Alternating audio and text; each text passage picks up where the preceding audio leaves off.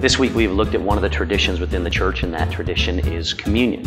And we started here with this picture of what we know as the Last Supper, and we're going to finish this week before obviously tomorrow's rest principle with the same picture. Now, there are many rumors that have surfaced over the years about this very picture. In fact, one of them that is the most amazing to me is that when Da Vinci painted Jesus, he painted him first, and then he painted all of the disciples around him.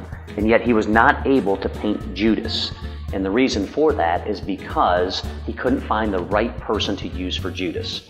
So it took Da Vinci years to paint this picture, and finally a gentleman came in that he was like, this is the man that I could use for Judas. And after painting him into the picture, he started talking with him more, and he realized that he recognized him. This same man had gone out into the world, and the world had just beat him up. The man that was painted as Judas years previously had been painted as Jesus. See, the problem with traditions within church is it's very easy to pick a side. And even in this picture, with Jesus being in the center, you have the disciples on one side and the disciples on another side. And many times they get so caught up in the things that they would do and how they would do it that we lose the meaning of what it's truly about. And what other traditions are truly about within the church, or what they should be about, is what's at the very center of this picture, and that is Christ. It was His sacrifice that was made.